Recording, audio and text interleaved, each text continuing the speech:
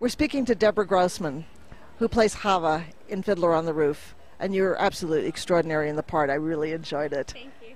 But I wanted to ask you, now you are Jewish, but have you learned anything about the strength or character or dignity about the Jewish people from doing the show?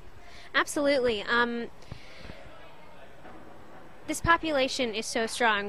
We know over history they've been through so much, and the final scene of the show, so when the last pogrom happens and the whole village of Anatevka has to pick up and leave, but they still hold their heads high, and there's still tradition in the end, and it's a very moving last moment in the show, when the fiddler's still on stage and who represents tradition, and just the strength that this population has.